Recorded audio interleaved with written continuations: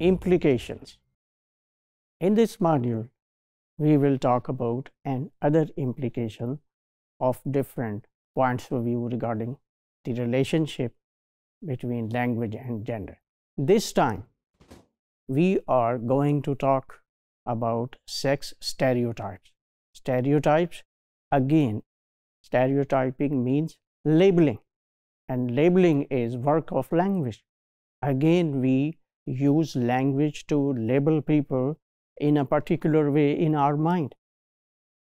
A narrow picture of anything that we have in mind, our impression of something that we have in mind and that we are not willing to change, that is called stereotype.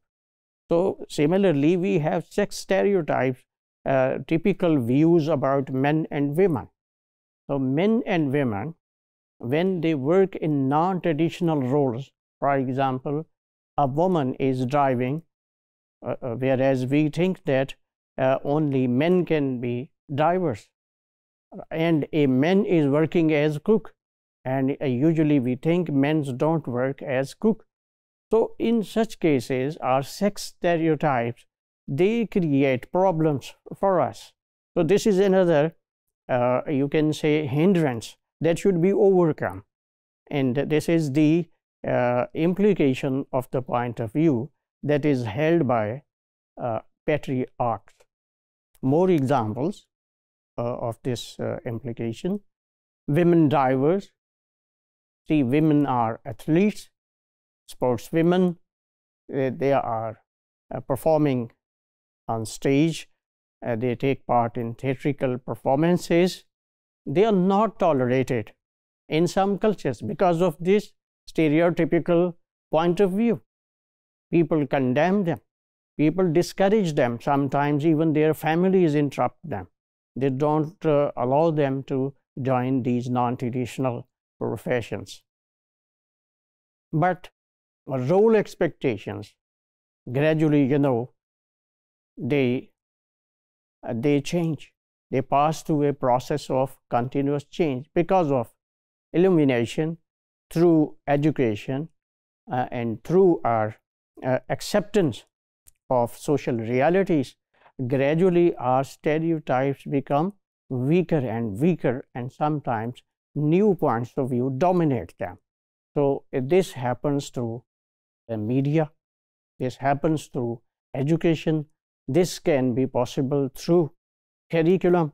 We include such topics in curriculum that tell our children that these things have no reality. They are made real by certain traditions or conventions, which are no more relevant in today's world.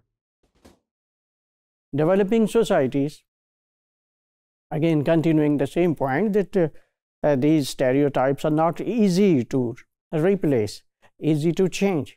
In Western societies, these people in the past, not now, they were critical of change in sex-specific jobs.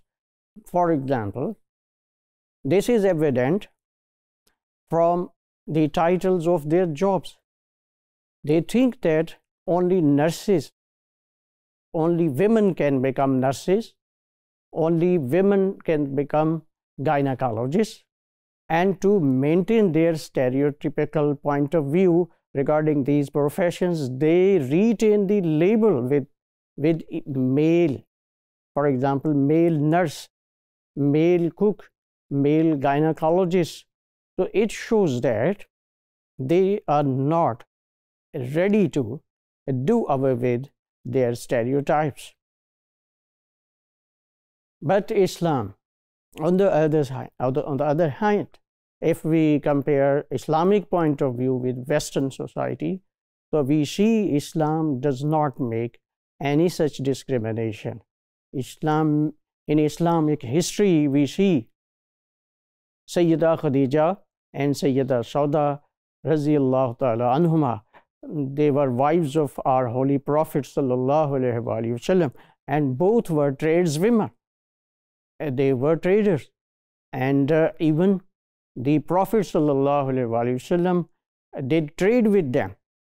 So in Islamic world, there is no division, no stereotype about traditional or non-traditional roles as they exist even in today's Western world and in some Muslim countries as well.